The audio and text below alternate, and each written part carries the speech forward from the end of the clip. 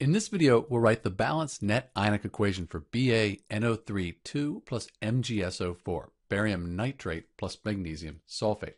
First thing we do with net ionic equations, we balance the molecular equation. This equation, it's already balanced, so that's done. Next, we write the state for each substance.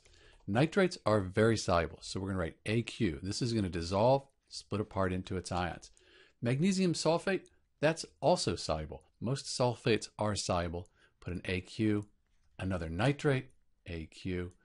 We said that sulfates in general are soluble. Barium is a bit of an exception. So let's check this solubility table here. And we can see sulfates here, most of them, that S means they're soluble. These two here and down here, that I means they're insoluble. And barium right here, this is barium. So barium sulfate is insoluble. It's an exception to our kind of general rule. So because it's insoluble, we're going to write an S after the barium sulfate in our equation.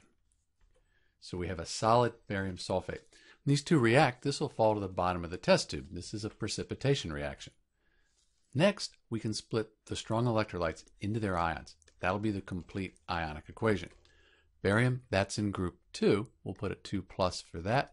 So barium, the barium ion, Ba2 plus, and I'll write aqueous at the end. I won't do that right now.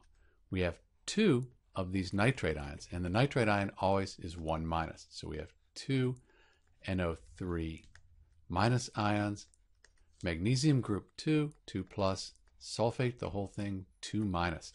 So we have Mg2 plus, and then we have that sulfate ion. And these are our reactants in the net ionic equation. For the products, we said Mg2 plus, the nitrate, that's 1 minus. So we'll have Mg2 plus 2 nitrate ions.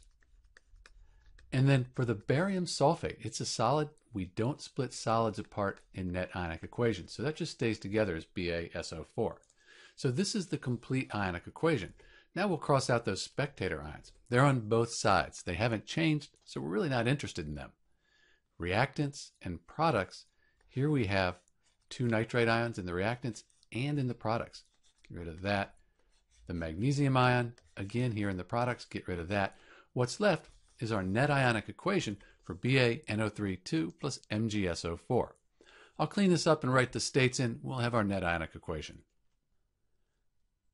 And this is the balanced net ionic equation for barium nitrate plus magnesium sulfate. You'll note that charge is conserved. We have a 2 plus and a 2 minus. They give us a net charge of 0, net charge of 0 in the products. And if you count the atoms up, they'll be balanced as well. This is Dr. B with the balanced net ionic equation for barium nitrate plus magnesium sulfate. Thanks for watching.